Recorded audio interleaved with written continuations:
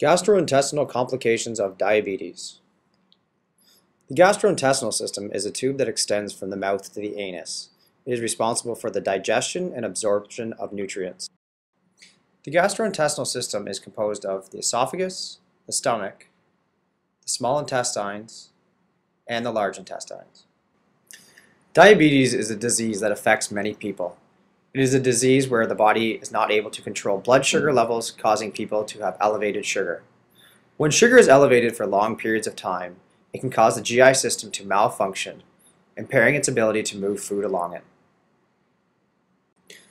We will break down these gastrointestinal complications by anatomical divisions. These divisions are esophageal problems, stomach problems, small intestine problems, and finally, large intestine problems. Problems of the esophagus occur when it is not able to move food along properly due to reduced muscle contraction. The valve at the bottom of the esophagus, called the sphincter, can also be dysfunctional. People affected will experience heartburn, which is a burning sensation in the chest caused by acid reflux into the esophagus. Secondly, people with diabetes can have difficulty swallowing due to nerve damage of the muscles in the esophagus. To help reduce the risk of esophageal problems, a person can maintain better control of their blood sugar. Medications can also be prescribed by a physician to reduce the burning sensation felt with heartburn. A problem of the stomach that patients with diabetes can have is gastroparesis. Gastroparesis is when the stomach takes longer to move food out. This can cause an increase in bacterial growth and can have a blockage in the stomach. Patients affected by gastroparesis can suffer from heartburn, nausea, which is a sick feeling, vomiting, early satiety, which is when a person feels full really quickly. It can cause pain in the stomach, bloating. People tend to eat less because eating causes discomfort. Diabetics can have a hard time keeping their blood sugars under control. Gastroparesis is treated by eating smaller meals but eating more frequently. Also, avoiding high fat and high fiber foods can reduce the symptoms. When eating, it is recommended that fluid in the diet is increased.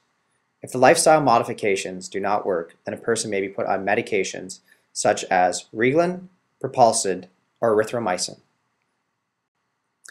Enteropathy is a condition that can affect the small and large intestine. Enteropathy is a disease where the nerves are not signaling to the muscles of the gastrointestinal tract. Because the muscles are not being stimulated, food is not moved along properly. It can cause bacteria to build up in the intestine. People affected by enteropathy of the intestine suffer from abdominal pain, bloating, diarrhea, and constipation. To reduce these symptoms, a person can go on a high-fiber diet and can take mild laxatives for the constipation. Some of the medications that can be used are Reglan, Cisapride, and broad-spectrum antibiotics. Finally, we have come to the end of the GI tract and the last complication of diabetes. Poorly controlled diabetes can impair the function of the internal and external anal sphincter.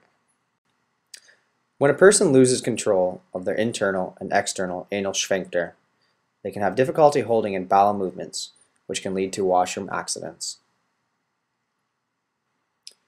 Treatments for fecal incontinence are better control of glucose, also to reduce the frequency of bowel movements, and by increasing the amount of fiber in the diet, which can increase the bulk of the feces. Some other complications of poorly controlled diabetes are yeast infections in the throat and mouth, which are referred to as oral thrush. Diabetics also have an increased risk of celiac disease. Celiac disease is an allergy to gluten. Finally, diabetics are at increased risk for fatty liver and gallstones. Thank you for watching, and thank you to our narrator, Evan Head. Please visit your local family physician if you have any questions or concerns relating to the preceding video.